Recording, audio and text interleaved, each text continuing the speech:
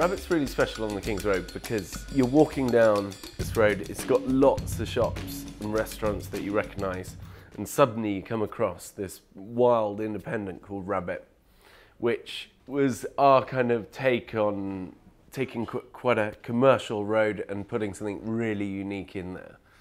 And calling it Rabbit was quite bold, making it about wild food, making it about natural produce. And putting it bang smack in the middle of London. So at Rabbit we cook seasonal British food from its rawest possible state.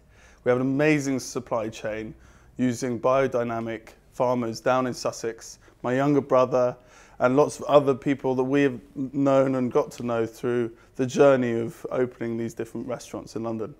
How we source our produce is through lots of different small farms across the southwest of England, and that's how we get our fish, from day boats down from the Eastbourne coast, from Polegate, from Brixham. My younger brother breeds beef, pigs and lamb, and we shoot a lot of deer on the farm as well. All the game at this time of year comes through local suppliers, through game dealers that we have great friendships with.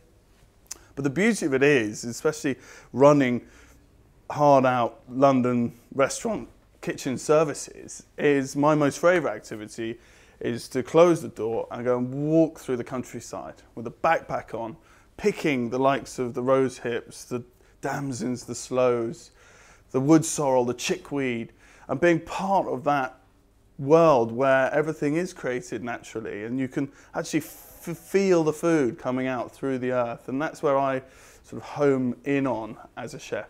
So we started the Shed in 2012, and the Shed was very much capturing Gladwin brothers and the three of us with a farmer, a chef and a restaurateur.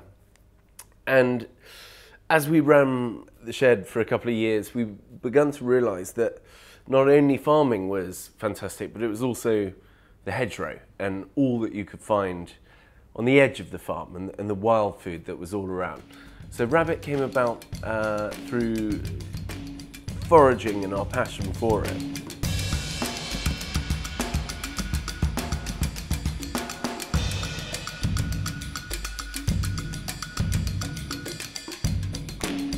The reason why I wanted to cook snipe is because it's very special, and I believe that any restaurant experience that somebody comes to Rabbit will be very special and individual. But I believe that we lose a lot nowadays through the availability of produce from our supermarkets, and how that our new generation of young children could walk through a supermarket and pick pineapples, mangoes, bananas. They could see it all, they know what that is, but they couldn't walk through a local forest and tell me what an oak tree or a hazelnut tree looked like. So I cook with the measure of what our ancestors used to know. The reason why I love to forage is because that old knowledge that is getting lost through generations of getting older. So I want to bring back, or help people remember from their dining experience at Rabbit, that snipe is amazing, it's beautiful, it's delicious. You can pick cobnuts from a tree, you can pick wood sorrel, and this is free food. And I go through that old ancestral ethos of a phrase, what grows together goes together. So if it's out in the countryside living in amongst everything else, then actually that marriage has happened naturally. Every single dish is special. It's seasonal, it's been thought about. Each restaurant has 7 chefs working hard to get the job done and create into something really special, something that the dish, that bit of produce, deserves.